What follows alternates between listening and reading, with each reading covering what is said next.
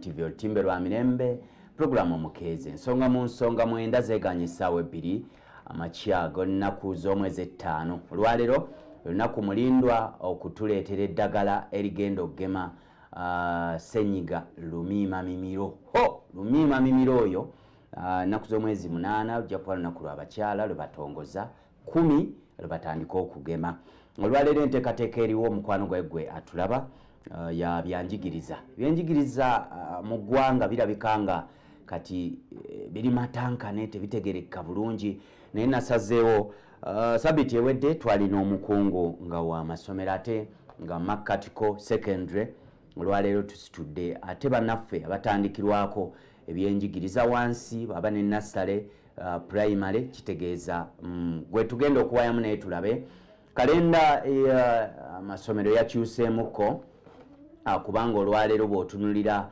olusoma naawe oyinza okuba olwebuuza watutteyo omwana naye tomanyi wamututte mu ttaamu ki esooka oba esembayo kuleka oli ow'ekyomusanvu agenda okutuula oba sini eyokuna oba ey'omukaaga naye abasigadde kalenda erabika nga yakyuseemuko amasomero gamalako oba nina Hajati Shaluwa Nambuya headmistress oba HM ow'essomero eyitibwa Takuba Muslim Nasaland Primary School Kawempe ewambogo nkwaniriza musomesa nesimye kunchaza sefu amina nyabo sabumbulize kubatulaba ate tweyanirize tutandikirawo abalabi baffe Abasalam TV programu Mukeze soka pubala musa assalamu alaikum wa rahmatullahi wa barakatuh assalamu wa rahmatullahi wa barakatuh Elinya Nambuya Sharwa and headmistress wa Takuba Nursery and Primary School Kawempe Mbogo. Okay. Yes. Amina. Waliwo eyasanyuse dda olina erinnya lya Shalwa ate nga mukyala we Akiramule Shalwa.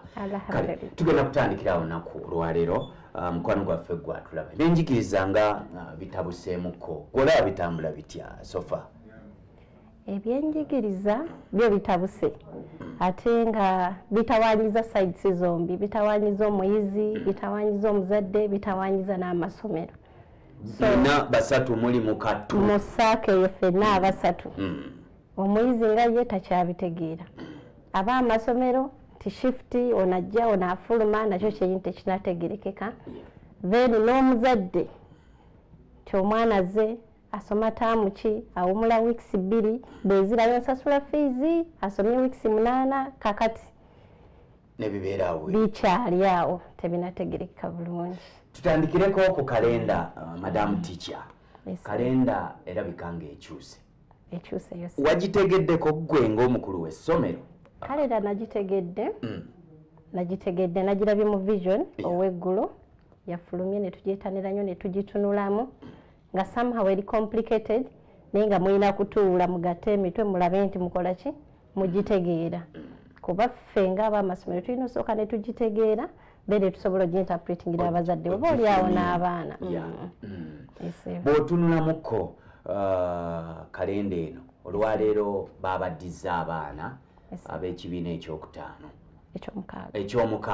ekyomukaaga be bazze okuddira mu bigere abagenda okutuula ekyomusanvu amasomero ng'amasomero mmwe mukitunulidde mutya kino olwaleero nga tubale nti mwina kilaasi emu kuba oli candidate afuluma mwina semi candidate mukitunulidde mutya ng'Abamasomero ekintu ekyo kitawanyaamu one system wise ti amasomero gabeera ne system ate nga system eyo olusi eyanguyirwa nga essomero lirina population nga bwe lyali designed initially naye nti this is a new normal kitawanyiza nnyo amasomero ti utilities ezimu zisigala zezimu nga zaali zibaliddwa nga kati tutwala ekyokulabirako essomero amataala g'oteekawo bw'oba budgetinga obala utility nti ku percentage y'omwana bweti ngenda kujjako kakati bakusaze to like 40 or 50 so kiri challenging financially routine wise ne system yennyini ey'essomero actually eyuga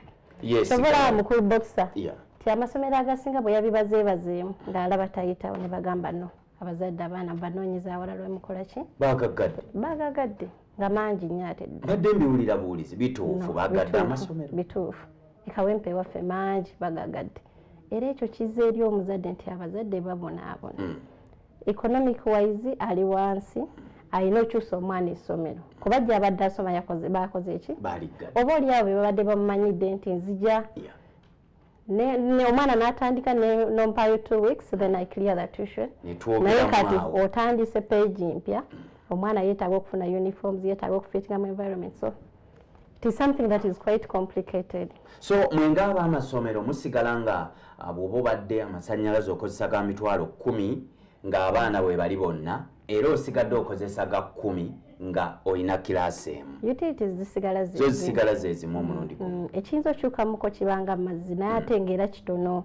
Era kiba kitono. Okay.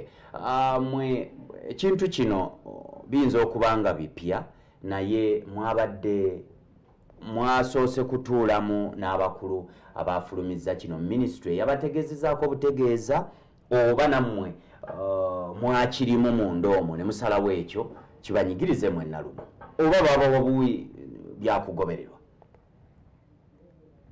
Kati nga ffe Abamasomero ba head teachers kuba tulina head teachers association actually saalabako kuba tulina omukutu gwe tuliko saalabako nti baba postings nti seeking people's opinions ku kalenda naye nga twagirabidde mu mawulire oba oliawo on a positive side ne tugamba tubadde tumanyi sekita baagirabira naye the fact nti bajjeeyo kino kiraga nti bakyagirowoozaako era bamanyi education exists in Uganda. Ekyo ne kituwa ekiri positive ne tumanya nti oba oliawo bwe tube ne wabaayo abatudde nga bakola ki nga balowooleza. Ekyabuzeemu kiri nti stakeholders abantu abasatu bano babadde beetaaga okubeera involved omusomesa omwana n'abazadde okubanga bayise ebintu bino ebipya kubanga honestly abazadde tebakitegeera kuba challenge esinga kati muzadde ye yamanyira eri system ey'omwaka 2020 omwana nga abeera mu P6 2021 agenda mu P7 kati time etuuse nga academic year ekyuse nti 2020 egwako mu 2021 2021 egenda kugwako mu 2022 academic year 2022 egenda kugwako mu 2023 kakati yawo tugamba luli omuzadde yali akimanyi bulungi nti omwezi ogwokubiri oba February naku z'omwezi 10 oba n'okutandikiraawo omwana adda mu kusoma atandika omwaka omupya mu kilaasi endala bw'aba ayise. Kati tuli mu ttaamu ki? Ttaamu ya leero teyina linnya tugiyita assessment term. Assessment term. Kyekiri ekikuzaako emabega mukulu bokisa nti academic calendar eno yakoleddwa on assumption nti wabaddeyo home learning homeschooling. Abaana basomeddeko ewaka kuba buli kimu nkiwulira basomedde ewaka homeschooling learning mwati radio tezajja zaalina okujja ezasuubizibwa intaneti neevaakokko basomera ewaka baleke bakomewo essaawa eno. Abaana ewaka tebasomye honestly bwe tuba bakwogera byala ekiri ku ground homeschooling tekoze eki tebadde kati this academic calendar ekoleddwa on assumption nti omwaka omwana gwamaze ewaka abadde asoma kati muzizza ku ssomero 3 months 8 weeks bw'omusomesa mu assessing basing on the home learning omu promoting to the next class. Nti ku kyako wakomye otandikira wakomye waka oba ng'omaakinga bino notereza notereza n'omwongera ekitabaddewo lwali ekitabaddewo kati n'ate kalenda esigadde eri ku that assumption nti omwana abadde akola ki abadde asoma yo kalenda teyagala kumanya emanyi nti omwana abadde asoma. Kaakati omuzadde ye bw'abeera guided nti omwana oluddayo ku ssomero mu June asoma for 8 weeks n'agenda mu class endala njagala otunulira omwana wa P4 abadde mu P3 which is a thematic class. P4 eno tugiyita transition class mu primary section. Kakati alina okutransitinga from P3 infant to middle ava ku curriculum endala akola ki adda ku curriculum endala. Transition yandibadde ya mwaka mulamba agenda gikoleramu weeks 8 ate nga weeks 8 n'abazadde abagenda okukkiriza omwana abeere actually era kino kikubiriza Abamasomero to let's guide the parents in the right path kubanga awo ndabawo ensobi ennene nti omuzadde agenda kujaga omwana akuze sente siziina wange mwagala mu P5 kati olaba bwabuuse guno omwaka oguli very important bakikoze wo kibadde tekinnajja babuusizza abaana akuze kuzasunya amabeere newagave mu P5 omwana wange tadda mu class taddayo era bw'ogenda ku masomero kati save abazadde abayingira bangi naye nga behind it all kyekyo yensonga enkulu ebaleeta ti owange omwaka ogwaggwa yali mu P4 ye kasa yalinnyako mu P4 n'amalayo weeks 3 ne tugenda mu lockdown yabala nti yali muki yayita amuyisiza olwamutute mu class endala which kigenda ku affecting education system ate ng'olaba kino nti kya mwaka gumu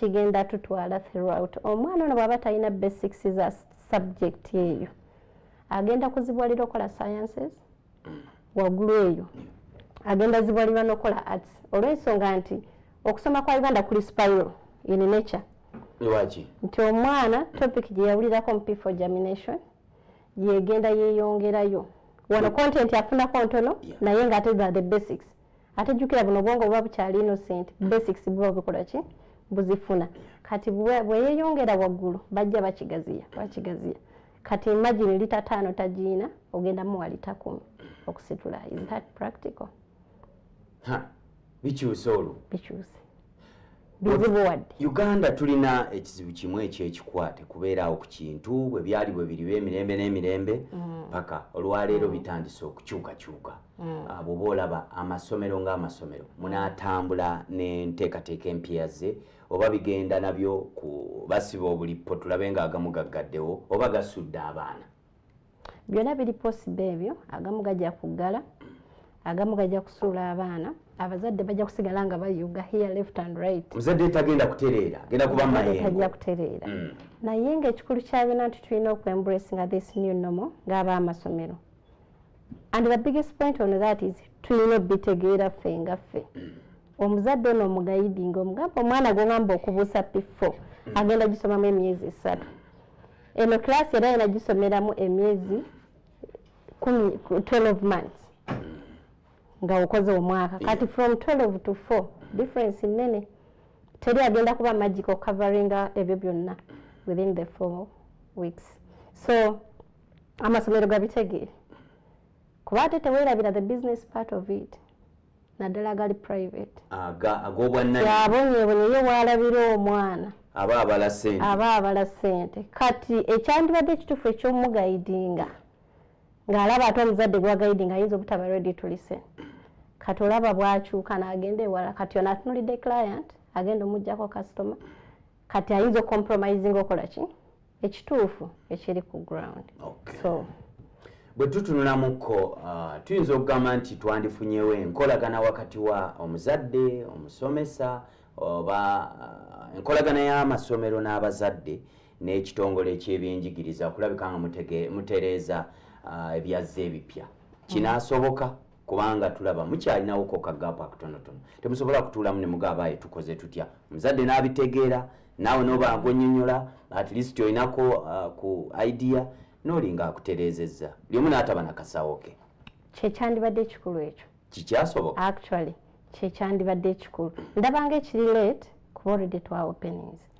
naye nga ideally abazadde bandibadde bajja ne babannyonnyola kuba bwonnyonnyolera mu group oli ayinza okuba tategedde naye nga munaategedde n'ayongera okola ki okuhighlightinga naye ono bw'ajja omu mu office n'omunnyonnyola sometimes oyinza olowooza ategedde naye ate bwafuluma ate omulala namuga maze bwe nagenze egundi owange bamuwadde class wet oluusi abaana babazaala mwaka gwe gumu so like gaapu eyo naye nga twandize ku table ne tukkiriziganya omuzadde n'amanya nti omwaka ogumu guno gwe njagala okoleramu ensobi kiyinza okuaffectinga career y'omwana yonna okay bayinza okuba babakkiriza mwe ne muggulawo bimu ku byaleetebwa ng'obukwakkulizo bino byalimu muguleewo mugenda kukola kino na kino na kino muguleewo mugenda kukola oba baatunuulira covid yekka basically tebaali batunuulidde covid bwakomawo kati nga the main issue is ku protecting omwana n'omusomesa nti abeera atulwadde naye ng'ate ekiri academic kubanga omuntu curriculum gy'abadde handlingira omwaka omuwadde agihandlinge mu 4 weeks tomugayidinze kuba olaba ekyaliwo ku P7 bwe baali batandika balina topics ze bagamba kutandika na zino zijje luvannyuma like that. Naye this time kiri very open. Omusomesa yamanya oba ntandikira ku kyenali nina osomesa first term oba ntandikira n'ekya third term kwegamba that guidance has not been given. Byakweyiya byasomero kutula ne mukkiriziganya which topic to handle first. Gw'otuula ekyemu dosiwo n'abasomesa ne mugaa tusooke kino tuzeeko kino nakyo. Ne muddamu ne murearranginga topics ezo ne mugamba kiriwa kye tusobola era ne muzitulamu eno eri mu P5 bwe ngihandolinga n'engikomya kweno level then ne ngyongererayo mu P5. Ate kitali buli wamu si kyangu ekyo ky'olaba. 25 zeeganye essaawa 2 ensonga mu nsonga tuli mbyanjigiriza enteekateeka empya eri matankane tetegeerekeka olwadde bw'abayisa butya mwe amasomero naddala aga wansi bw'otunulamuko bw'abanyiga butya okutwaliza awamu era munaasobola okukuuma abaana b'abantu be babaddiza oba bagira babalekayo babeereyo. Abaana babakomyewo basome kuba ffena tutunulidde future y'eno country. Ti education buli lwekka we are thinking. Kiki ekiyisa education? Mwana kubeera ku ssomero oba bikolebwa kuteekebwa mu nkola? Mwana kubanga tasoma singa abadde ewaka ng'asoma. Yes. Teyandibadde affected nnyo. Naye kakati here is a scenario tali ku ssomero n'ewaka gy'ali. Ali involved in other things ezitali academic. Sometimes ezitali na guided. Kati awo wewali obuzibu. Kiki ekyalemesa olowooza okuzingamya enteekateeka mwe b'amasomero mwe mutafaayo okuweereza abaana question kubasomesaako oba muyinza okuba mwamanyira kimu kusomesa mwana ng'ali waka manya ku ssomero bw'otabeera ku lubaawo omwana w'omuntu tasoma enkola eyo nalaba nnungi ebintu ebyo especially that nti one okutegeka waaka w'abaana bano bamukole it takes facilitation. Omusomesa tali ku mulimu toyinza gana nti nze nga head teacher ndi mu office ngenda tegeka wa P1 paka to P7 it's not possible. Wasigalayo bwomu wabeerawo ne ba support staff abane of course mu private section omuntu bw'oba tomusasula tasobola kubeera. Yes. Kakati facilitation part of it yalemesa enkola eyo. Ekirala abazadde nabo bennyini babadde mu nsi ndala nnyo. Omuzadde yatwala omwana e Masaka kuba kyandibaddewo nti oba ono ne waaka batuma omuntu amunone omwana agende eka akole nakyo kyennyini kyali kizibu nti omuzadde omwana ali walala nnyo ali bushenyi naye mwennyini ali wano kati nti nekitabukamu actually n'ababadde ku online teaching nabo bennyini tekibadde effective kuba waliwo bannaffe nga bo bali mu first class nga babadde ku online teaching ne with the issues of data kuba otandika class n'abaana 8 by the end of the 40 minutes you have 20 online. Data abasazeeko network azishakinze and sometimes nebuli y'omwana attitude mwennyini asobola okuvaako na dropping nga tabitegeera alina wali eri katuni yandibadde so interesting why should I alabemu katuni kifo ky'okudda ku simu okusoma ate nga ebintu by'okusoma it is mindset. Omwana ono buli lwabeera ku ssomero alina task gy'abeera nayo mu mutwe naye kati abadde waka tategeera nsoma ebibuuzo ngenda bikola ki kati kiki ekiddako like what next.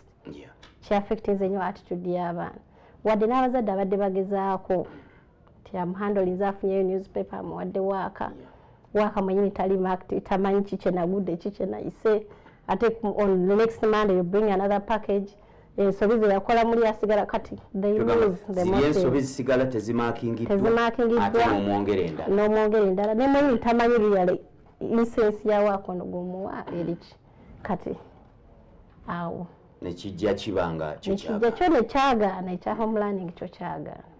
Mwatunudde mutya abato bano nga tebannadda bo mwakitunudde mutya mukisobola kyandolinga bakomewo abato kati guidance gye twafunye tebagenda kuba bajja mu shifts. P7 egenda kukola mu Gwokusatu P6 already kati weeri P6 yakomyewo P7 ekola weeri ekola Ogwokusatu efulumye kati P7 bwefuluma bandeetera P4 P5 baleta P4 singa P7 ebefulumye nti there is space created. Yes. P4 P5 bwesome P4 P5 ewummule then tuleete P1 P2 P3 P4 P5 egenda kuwumula weeks 8 as this slot is in for holidays. P1 P2 P3 egenda kubeze kusomera naye egenda kusoma those exact 8 weeks bano ze bajja okubanga bali waka Okay. Tulifena olutimbe kwoliro lw'emirembe Salam TV. Ndino omukulu w'essomero lya Takuba Muslim Nasaland Primary School Edisangwe Kawempe Wambogo.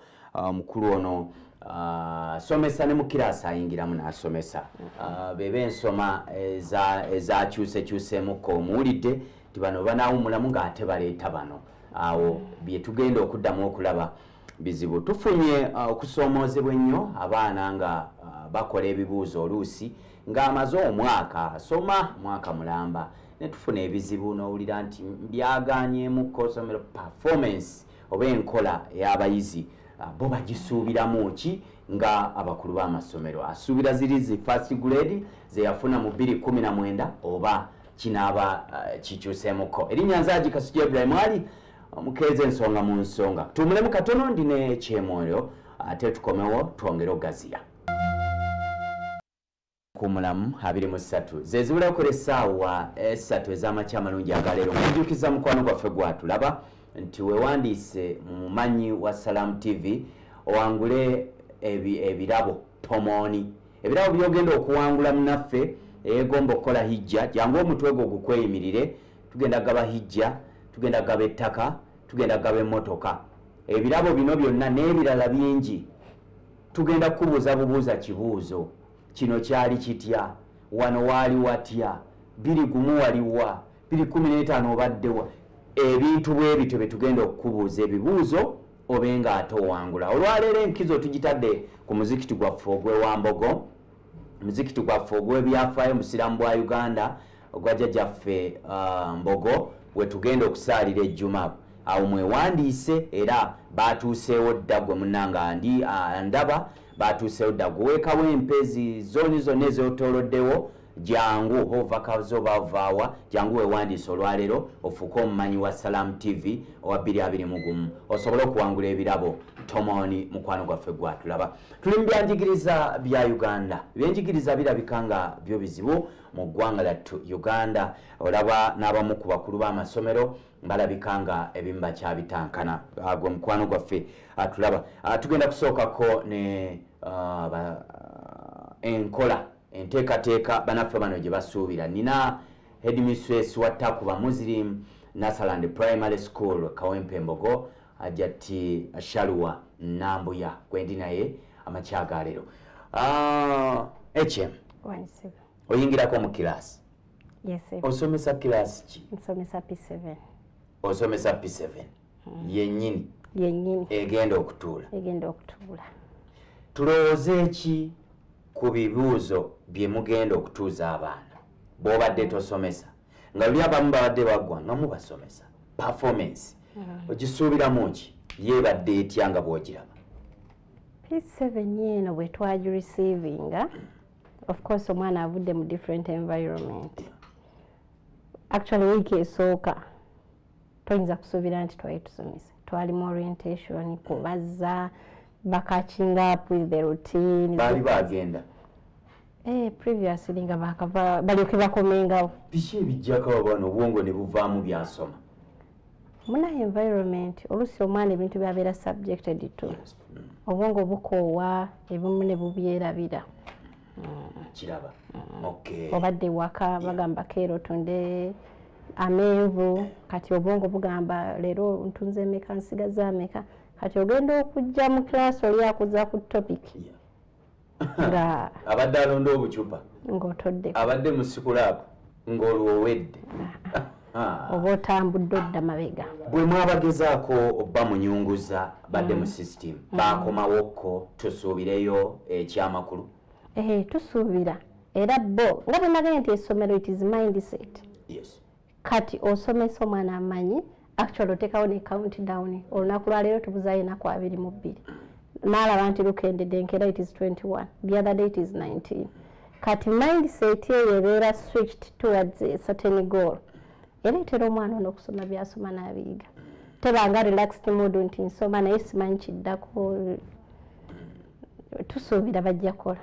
So kyetaaga ki mu kusoma kwa Uganda? Ndabye nga wano bwe muba nga mugenda kukola ku supiidi n'akadde akatono ke mulina kitegeeza obudde tubadde tuwonoona bungi nnyo mu kusoma bukabanga akaseera akatono mulabanga osobola okukola time wali n'omugaa nti kati ennaku countdown yino ebula 10 ebula 8 ebula bweziti lwaki muzuukuse nnyo mu mbeera eno lwaki anti embeera olusi ekuyigiriza nti abasomesa tetusigadde kyekimu strategies osanga ze wali okozesa luli techniques sikyuseemu mwali yakisinganga kuba mayini nayo second term eri topic enjaji handling am second term eri topic enjaji handling am third term naye kati nembeera erese nti omusomesa afuuse so stylistic tyoyita mu buli bukodde bwonokakasa nti ono omwana kino ekintu kyakutte kuba nina bingi olwedde tucover byatalina covering esebo kikyusiza abasomesa bo bali batya gwe mundaba gyobalabamu osomesa P7 exams tusuubire ezi first grade kubanga luli mbadde musomesa abaana ne bagwa naye ate kati tebasomi ate bagenda kukola ebibuuzo bajja kukola abaana tusuubira nnyo era ffe nga takuba tusuubira first grades this year olw'ensonga nti abaana bano babategese abasomesa bwe babadde mu kuwummula okwo abaffe being nti balina quotas nti wadde embeera yagana naye wasigala oba facilitating mu accommodation and babadde redundant ndio time badde bagikozesa nnyo to look around nabeerako ku TV n'alaba tica w'essomero bw'eriti asomesa n'apikingayo kamu badda mu newspapers ze baseetize najjayo ka item kamu nti that collection tusuubira nti beetegese bulungi era abaana bajja kuyita ng'abasomesa tulaba ku mulundi guno bayinza okuba bafulumye nnyo amasomero olw'okuzuula nti mwalimu abanyigiriza dda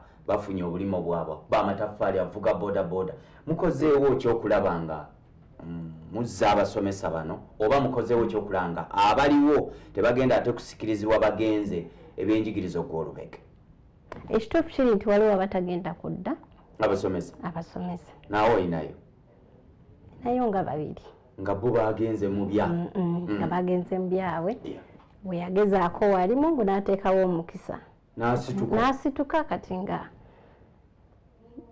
kati okubazza abasomesa nti of course attitude bwe baba bakomawo bekyaliro abonyeebonye nnyo kati ng'omuntu ogenda okulaba nga naye nga both sides zirina ogumiikiriza essomero libagumiikirize baddemu bafune orientation nebennyini bo ng'abasomesa bamanye nti teaching is a calling si buli omuntu akeera n'afuuka omusomesa buli lw'obeera in these children otunulira nnyo omwana ono kuba tugamba nti abasomesa abata building a legacy omwana ono singa afuna obuzibu n'agwa okubala leero ng'abadde dream ye yakufuuka engeri enkya ajja kwekwasa gwe tebeerabira nno asigalaga madamu shalu yannemesa gwoba wamulemesa tewalaba nnyo effort yo okumufuula ekyo kyali era abaana obalaba nti kati bwe yali primary school naye omwana ava ne ku university gwe nafunye omuzadde omwana wa senior 5 aganye okuddayo ku ssomero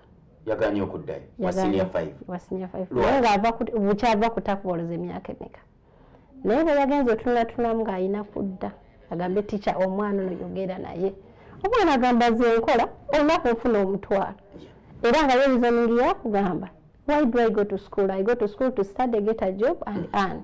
I am already earning. What is the purpose?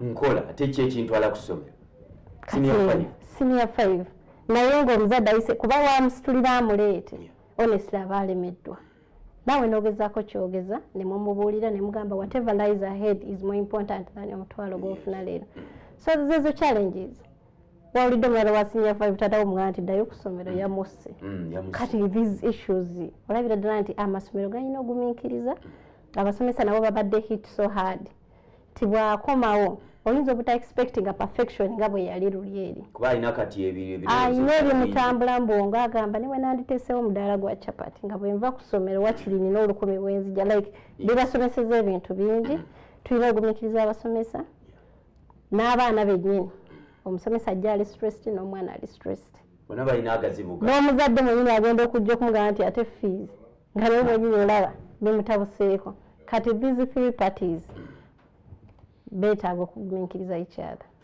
enkolagana y'abasomesa luusi tugiraba nnyo naye tugitera girabira mu mawulire nga bizibu. Enkolagana y'abasomesa bo n'abayizi yeeri etya? Enkolagana mu ggwanga abasomesa n'abayizi evaamu oluusi ebizibu yeeri etya? Anti relationship wabaawo kye bayita professional distance. Professional distance yeriwo eyo ti omwana ono musomesa era byensomesa njagala abige naye ng'omusomesa nga ndi professional. Remember no mwana ajja abadde exposed to so many things z'otayinza nakumanya. Ayinza n'okuba ajja gwe teacher Emma mutunulidde naye ng'omwana ye kyabadde ayitamu teacher Emma ono kati amulabira mu kifaananyi kirala. Kaakati ng'omusomesa eyo mindset olina okuba nayo. Omwana okumuteeka ku level emanya nti ono ndi mwana ono teacher. Eyo ye professional distance. Not necessarily nti ayimirira eri naawe n'obeera eno. Gwe olina okuba nga olowooza faster than the child ng'omusomesa. Ffe alhamdulillah Mungu atusaasire tubaite tufunye issues ezo ku ssomero. Naye being nti ebintu byakyusa abaana babadde exposed to so many things bakomawo tomanya kikyayiseemu kati ebyo. Era abasomesa mbagamba nnyo professional distance is very important nga tuhandlinga abaana. Especially ku mulembe ng'abaana bafunye exposure nene. Exposure eri negative ne positive. Oli wa primary? Yes. Abaana bagenda kutandika okusoma. Tuzeeyo ku nkola y'ebyoto. Oba wasomerako ku byoto ane gwe oli wajjo. Bazadde baffe ze baasomera ennyo ku byoto ffe tetubisanze nnyo. Tusanze zi primary zi nursery zi fuka Islamic age twasomera zi nursery. Abaana okutandika okusoma ku myaka 5 ba 6. Gwe ng'omuzadde gwe ng'omusomesa mukitunulidde mutya? Mulina enkwata gye mugenda kikwatamu oba tukireke kigende kityo ng'abakulu bakiyisiza? Bwe baali bakiguidinze ku 5 years ndabanga ekituze mabega gye twava tuba tuddamu analogo. Lwaki? Abaana b'ennaku zino given the environment given the exposure eriwo omwana agenda otuuka 3 years 4 years ng'oyo omwana atandise okulaba obadde ku mikolo egisinga waliko ku mukolo gwe waffe abaana aba top class ng'olaba creativity audibility omwana oyo gy'alina okuyiiya kw'alina nti kati home environment eyinza obutakimwanyo singa maama abadde abeerayo ng'alina obudde bw'ono omwana ewaka n'amanya nti omwana muyigiriza okwambala n'amanya nti osooka n'oyambala kino bw'ozuuka rutini ebeera bwete naye Uganda weewali nti omuzadde akeera 12 actually omwana agenda ozuuka nga maama yagenze bwamulekedde talina nnyo attachment naye nti omwana ono okuba toninga eshaati kikulu omwana ono okumanya nti katonda nnyo kyayi muwoze kikulu omwana ono okumanya nti bwemala okulya ekikopo nkiteeka wano kikulu. That can only be done by a mother. Biyingira olwo aba asoma ewaka. Kakati the funny part of it nti ffe twetanidde nnyo okukola nga bamaama obudde bw'abaana tetukyabwina. Kakati kyobola abaana bano system ebadde kyusa nti omuteeka ku ssomero bw'omuteeka ku ssomero ajja alayinga those routines sharing. Okimanyi nti omwana abeera ewaka ne maid nga maid ali ku TV nga all he does is feed the baby genda weebake naaba weebake kati omwana oyo ogenda okulaba nga okukula kwe kuli stunted obwongo buzikira buzikizi akakuba n'oluyi genda weebake tyono bwakaaba yeebaka so yembeera eyinza ate n'omaidi alabira ddala nga talina nnyo kyakunyumya na mwana so ate omwana buli lw'oyogera naye you are scaffolding okuba nti ayiga alina kyayongerako enfumo ze baatufumiranga ku kikubyoteezedda tinomunyumiza story nomubuza kazi tugambye eki naddamu aba ayiga. That was the school environment then. Naye kaakati tudde nti ekyuse. Madamu teacher nazzi kuno nga tuyiya twali bayiya okuveeka abantu mangu olweyo nga mukyala mungi amakinga sure nti akakuba ako tujja kukuula mukonzikonzi tunagenda okutuuka wansi ku poliisi nga nino mukonzikonzi akola olweyo. Twali tukola nnyo ebyemikono nga si bikake. Olwaleero mpuliranga gavumenti oba minisitule y'ebyenjigiriza ebakako obukasa abamasomero okuteeka ebyemikono mu masomero gammwe muyimiridde mutyawo? Kiddera ku education system gye tulina nti education system eno efuuse nnyo result oriented. Omwana yafunye buna teyafunye bunaabo tebalina kye baakola. Omutwe gwe tegwamuyimira. Omutwe gwe tegwamuyimira. So nga ate ebibuuzo bijja percentage ntono nnyo ku mwana byaba asomye. Kaakati skilling abantu abasinga alaba ng'obudde bwamala mu skilling nga tekirina examinable. Abamala obudde. Nti gokole ekibbo ba skilling kano nga tebajja kibuuza mu nga tebajja kibuuza mu UNEB. Alaba nga abo kiba kimumalira. Kati omulamwa gwa education guno gwenyini gwe guleesa obuzibu. Ti results essomero eritafunye first grade tebasomesezza. N'omuzadde awulira kimu ki first grade. Kati to beat that expectation, okumeetinga that expectation, kati eno it gets very worse to do curriculum schools. Era eno timetable bwe nagitunulidde natudde ne ŋŋamba kakati fe abalaniga curriculum ebbiri. Ebintu eby'emyaka ebiri theology ne secular bangambye gihandling mu 8 weeks ffe baatulowoozezaako oba tebaatulowooza because there are those category schools registered as dual curriculum schools tusomesa amasomo abiri ebyensi n'ebyeddiini ate ng'era abitwala paka ku P7 n'abeera assessed nationally ono abikwasaganya ebyo awo timetable yafulumye eggulo era bwe nagitunuulidde n'ensooka ntandika okwefixinga how am I going to handle this weeks 8 weeks 12 nina okusomesezaamu ebintu eby'emyaka ebiri ate with double curriculum. Omutwe gumu gugenda okubeeramu ebintu ebiri mu kabanga akatono ako weeks 8. Okay. Mubadde oluusi musomesa ebyemikono mu masomero mu ssomero gw'obadde obisomesa ebyemikono baano balaba nga mwebali ebyemikono babisoma naye of course byendinga mu lower primary botuka ku P4, P5, P6 obogoba curriculum. Kakati eno we wali art and crafts kuluka mipiira ebyo bityo mu infant. So nga ate olaba nti omwana gw'oyagala akule ng'ali skilled kyandibadde kyeyongerayo nekitambula ati sipaka wa P6 at least nomanya nti nebula biganya asobola otulaawo n'aluka omukeeka gwe n'afunayo kwega bakikola mu buto nga kibanga kyakuzanya na ku developing fine muscles tekikula tekinaba nnyo kubeera nti kikula. Abamasomero ndowooza mwongeremu amaanyi practical zikule ziveeko mu nassale zambukeko waggulu eno tulaba omwana wa P5 ng'asobola okuluka omukeeko b'akawempe wagenda okutuula. Mbadde njagala nnyo mu budakiika butono nnyo bwe tusigazza tuweeyoko akadde entegeera gye wategedde kalenda empya ogituyitiremukko taamu ku taamu bakomawo ddi bakomyewo bawumula ddi baddamu ddi taamu endala baddamu ddi bafundikira ddi awo tulabe nga tutereezaamu. Kaakati mu kalenda empya P6 yatandika nga lumu ogwokusatu 2021. P6 eno egenda closinga nga 21 ogwokutaano. Nga 21 ogwokutaano. Ekyenjawulo ekiri mu kalenda eno nti P6 yegenda soma taamu 2. Bwewummula nga 21 ogwokutaano egende mu holiday. Ewummule weeks mmeka? Ennaku 14. Ennaku 14. Ekomewo ng'ennaku z'omwezi 7 ogw'omukaaga. 7 June. 7 June. Bw'ekomawo 7 June ekola ebibuuzo. Baddira mu bibuuzo. Basomeko kuba bagenda kusomaawo 8 weeks. Bakole ebibuuzo bagende mu P7. So eno ejja kuba yettaamu esembayo eri aba P6. Tugibale nti eno yakubiri. Yettaamu 2 eri owa P6 eyatandise nga lumu. Agenda kuwummula nga 21 May. Yes. Adde oluvannyuma y'ennaku 14. Wabula olutuuka mu July what? Bakolerawo asomeyo weeks ze nga 2 bateeke bakole ebibuuzo. Ebyo ebibuuzo biba bimpromoting ogenda mu P7. Awo banaamalako bajja kumalako P6 yeweredde obudde by the way nga tonoonya P6 bw'onatuuka classes endala ojja kwewonya.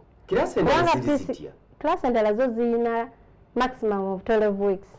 Nina kye nawulidde waliwo abagenda awo okudda ng'ate bano P6 nabo bakoze eki bafulumyeyo gwe mwezi kyogwo kakati P6 egenda kubeera ku ssomero ne P1, P2, P3. P6 ejja kusigalawo 2 weeks bano bayingire effulume.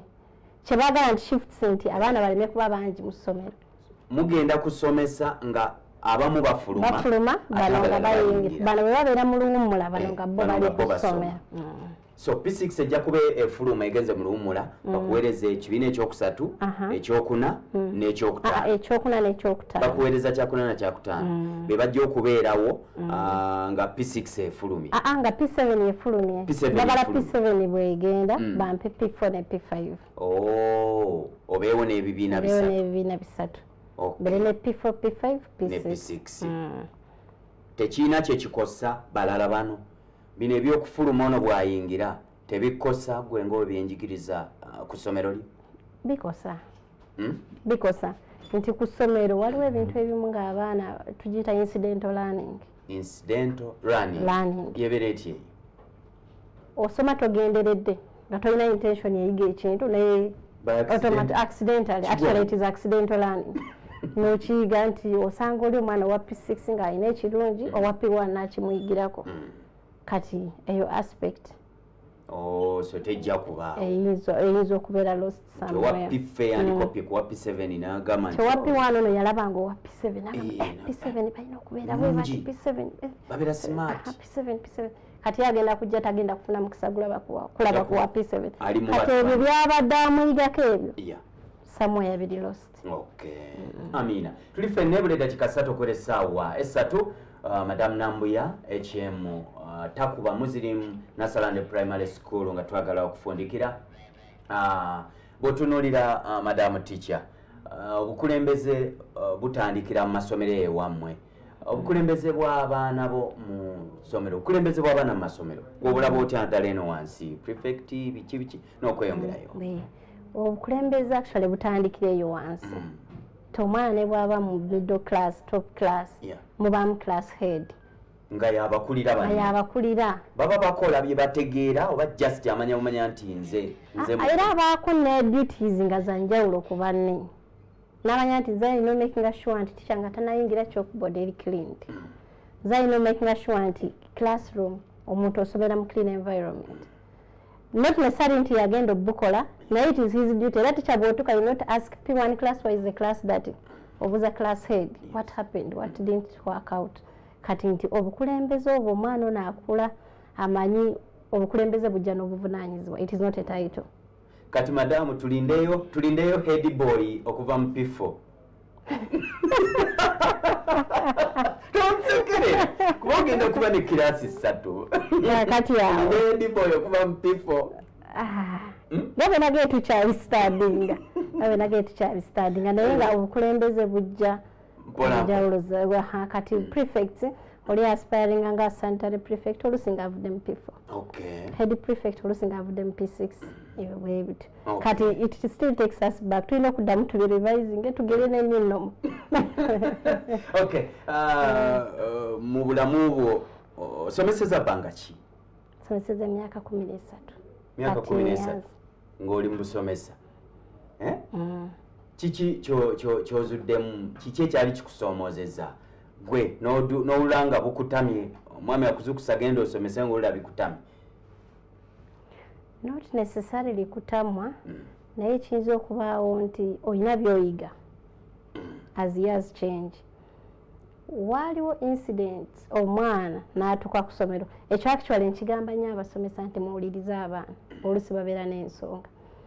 Omwana n'ajja ku ssomero atuuse late previously wayogedde naye eggulo come early tomorrow kati atuuka kuba gwe wayogedde naye nti keerako tomanyi kiki kimutuuseeko mu ssaawa z'ekiro ekyo otandikirawo mu blaminga kati bambi mukazi wattu musajja wattu agenda okulaba nga taweereddwa audience ekunnyonnyola ozo omwana yajja lumu azze late n'ali kusoma liri bweyogerere azze late